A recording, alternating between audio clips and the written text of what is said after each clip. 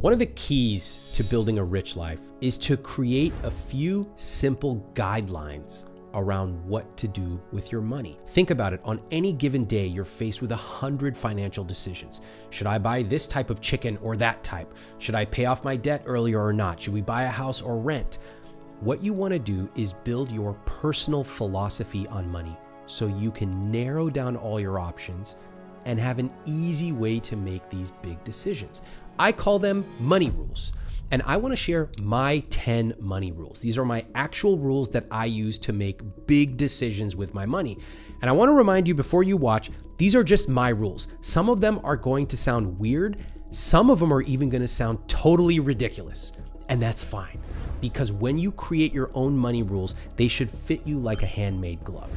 So here are my 10 money rules. Number 1, always have 1 year of emergency fund cash.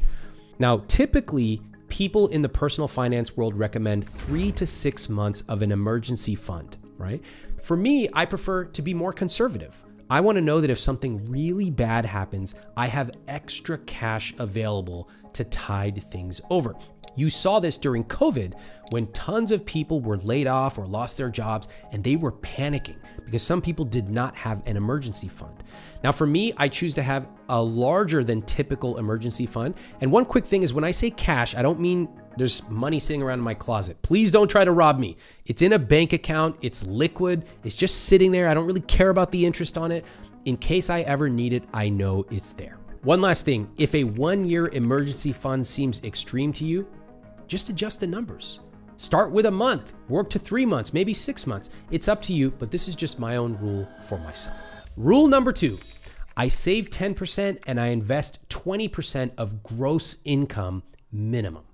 Let me explain this. In my conscious spending plan, I talk about saving 5 to 10% and I talk about investing 5 to 10%. A lot of people go, Ramit, why are you saying one thing and doing another? Well, let me tell you why. At a minimum, you should be saving and investing 5 to 10%. As you make more money, you should increase those numbers, especially depending on what type of lifestyle you want to live. For me, I know that true wealth is created by investing. So I'm aggressive about taking money and investing it. That means that I've been investing since I was 14 years old. And as I make more, I invest more. The key here is that I want to live a rich life today and a richer life tomorrow. Now, a lot of people will not be able to save 10% of gross and invest 20% of gross. That's a lot of money. You typically have to have quite a high income in order to be able to do that. But if you can't do that, adjust it, right? Make it work for you. At a minimum, maybe your money rule can be invest and save 5 to 10% of net income, as I recommend in the CSP. Start where you can, but just do one thing. Every single year, add 1% to your savings rate and 1% to your investment rate. That single decision alone will be worth hundreds of thousands of dollars to you. Rule number 3, be able to pay in full for large expenses such as a wedding, a honeymoon, and a house. Can I please talk about this? Because the internet always goes berserk whenever I post it. People go, Ramit, are you saying you want to pay in cash for a full house? Who could do that? I go, well, some people can, clearly, because there's a lot of people who pay all cash for a house, but that's not the point. Years ago, I had a mentor. He took me out to lunch one day and he was talking about money and he goes, I have a no debt policy in my household. And I thought to myself, that must be nice. And I realized over time as my career progressed, that actually is nice. And it actually takes a lot of discipline, because as you earn more money and as your net worth grows, it's very tempting to spend money and take on debt. Now, if you want to take on debt thoughtfully, okay, that's one thing. But it's a strong point of view to say, we have a no debt policy in our household. When I was in my early 20s, I knew that one day I would get married. I hadn't even met my wife at that point, but I knew that marriage was important and having a beautiful Indian wedding was also important. So I started saving money before I'd even met her. I also knew that we'd want to go on an amazing honeymoon. Started saving money for that, for a ring, all those things. Same thing for a house. We don't own a house by choice today. Someday we'll buy a house. We've been saving for that for years. Now here's the key. When I go to make these large purchases, I don't want cost to be the first reason to make a decision, the second, or even the fifth. I want to put enough money aside that cost is not the primary determinant. Now, is it realistic for most people to buy a house and pay for it in full? No, that's why it's my rule. Are we going to get a house and pay all cash? I don't know, maybe not, depends on interest rates. but I want to know that we could. That is why this is one of my money rules, and that is why this rule is probably unrealistic for most people. But the principle, looking ahead, saving for something before it happens, that principle will never go out of style. That brings me to rule number 4. I never question spending on books, appetizers, or donating to charity. You know, one of the things I love about rules is creating rules that are permissive, not restrictive. You may have heard of Ramit's book buying rule, which says anytime I see a book that I'm even remotely interested in, I just buy it. If I'm thinking about it, I buy it. I don't waste 5 seconds debating, equivocating. Even one idea makes it worth it. That's the same thing for this rule. You might be wondering, how come in the last rule I'm talking about something as big as buying a house, and now I've shrunk it to talk about appetizers? Well, it's personally meaningful to me. When I was a kid, we rarely ate out, and when we did, we never got appetizers. So now to be able to sit down at a restaurant and to be able to order appetizers, that alone feels magical. To be able to say, ooh, I like both of those, I'm gonna get both. That feels even more magical. And the best thing of all, when I'm eating out with somebody else, I just say, you know what? Here's my rule. Anything you see that looks good on the menu, just order it. That is truly a rich life for me. So when it comes to appetizers, I gave myself unlimited spending. When it comes to donating to a charity, unlimited spending, because my wife and I ran a charity fundraiser and it was incredibly meaningful when our friends donated for the cause. So the question I have for you is, what's your thing? What's that one thing in your life where you want to give yourself unlimited spending? Maybe it's gardening. And your rule might say, gardening is so important to me that I'm going to give myself unlimited spending on gardening supplies, flowers, sunblock, manicures, whatever. Pick the thing that you want to give yourself true abundance for, and trust that you will not go absolutely crazy when it comes to spending it. Rule number 5, I fly business class on flights over 4 hours. Now this rule is simply because I want to and I can afford it. And that's what a permissive, abundant money rule looks like. I didn't fly business class growing up. I didn't even fly growing up, hardly ever. But eventually, when I started flying in my early 20s, I remember walking down the aisle and I would scoff. Oh, these people, why would they sit in the front and pay 4 times when we're all getting to the same place? Ha ha ha, they're wasting their money. What I wish I had done, instead of disparaging them, was to get curious. I call that the D to C principle. I wish I would have said, why would someone pay 4 times the price to sit towards the front of the plane?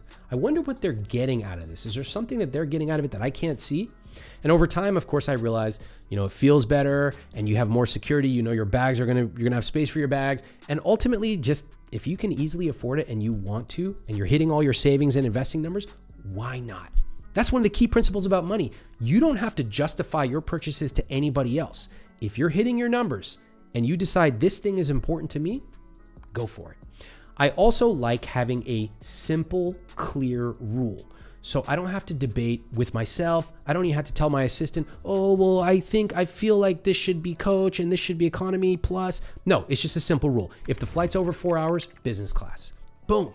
I love simple, clear rules. Yours may not be business class. It may not be economically practical, or you may just not care enough. But think about what your clear and simple rules could be. Remember, these are my personal money rules. You can adapt them or you can completely ignore them. It's up to you.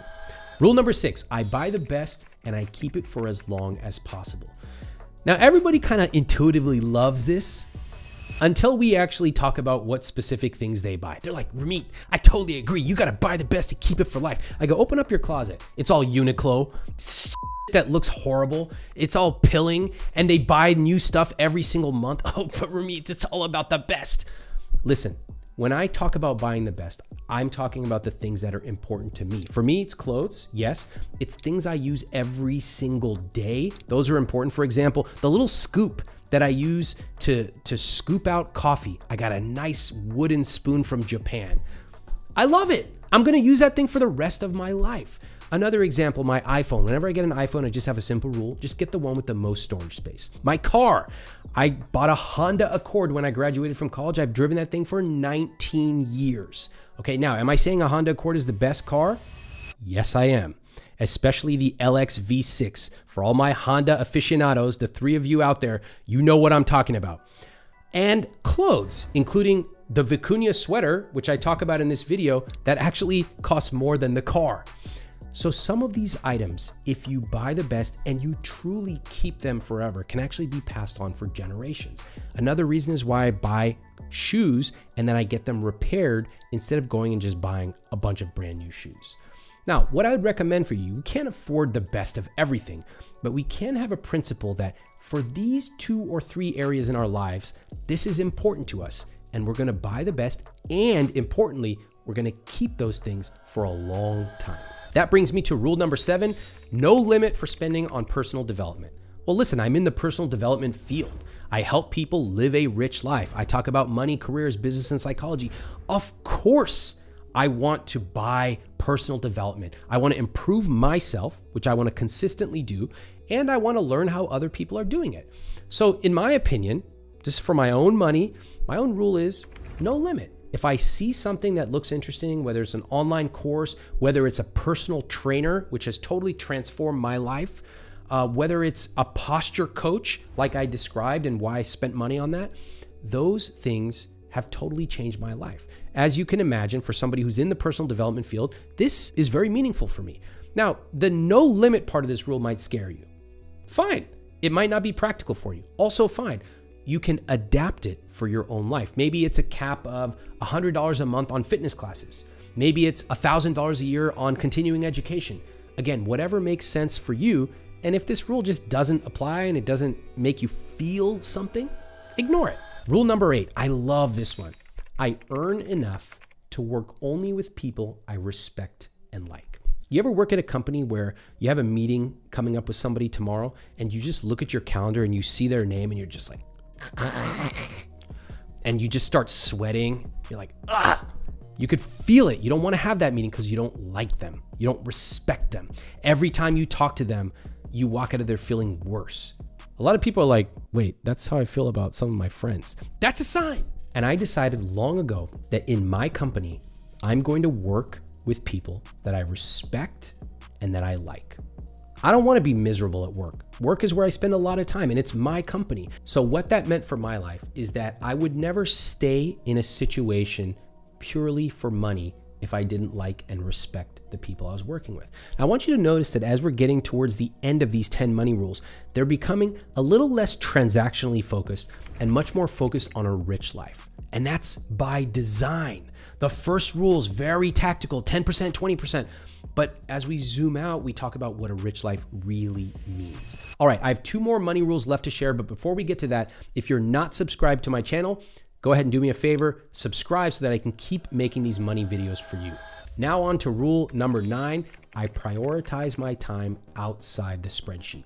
There's a lot of spreadsheet nerds, including 22-year-old Ramit Sethi, who love to optimize life. Let me optimize my Excel sheets. Let me run the Monte Carlo. Let me calculate this projection. But what happens if there's a 2.6% instead of a 2.8% withdrawal rate? Stop it. At a certain point, you know your numbers. You've won. You've set your money up using chapter 5 of my book. You've got your conscious spending plan. Everything's flowing. Stop optimizing and turn the page. A rich life is lived outside the spreadsheet. So what does that mean? I knew that for a guy like me, an optimizer, I needed to create a rule to get away from my computer and to go outside and live my rich life. That for me means staying fit. It means traveling. It means seeing friends and family and loved ones. A rich life is lived outside the spreadsheet. And that brings me to rule number 10, marry the right person. This one seems so obvious if you've been married, but it's important. It's so important. And that is why you see it in the position it is in, at the highest level of the last part of my money rules. The person you marry is one of the biggest financial decisions you will ever make. That person will affect your earnings. That person will affect where you live, what you eat, your family structure. They will affect everything. And not just the big things, they will affect the way that you talk about money and feel about money for the rest of your life. So important to have somebody who you are values aligned with. Now, that person might come from a different financial position. They might have a different amount of income or debt. That's not as important as, do they think about money the same way? Are they willing to talk about money like you are? If you can find a match there, then you can learn the technicalities and build a rich life vision together. Anyway, when it came to my relationship with my wife, I knew that we wanted to talk about money together. It would have been very easy for me to just be the money guy. No, I wanted us to develop our own rules and our own process for managing money together. All right, now that I've shared my 10 money rules for a rich life, have you noticed that my rules are more about saying yes than saying no? Here's my suggestion. I would encourage you to take my money rules and tailor them for your life, your values, and your priorities. Remember that the more crisp you are about your rich life, the more confusing your money rules are going to be to other people. Your rules are going to start to fit you like a handmade glove. And in fact, at a certain point, they're going to seem weird or even ridiculous to other people. But remember, they should always be important and specific enough to be meaningful to you. Check out this video now to watch more.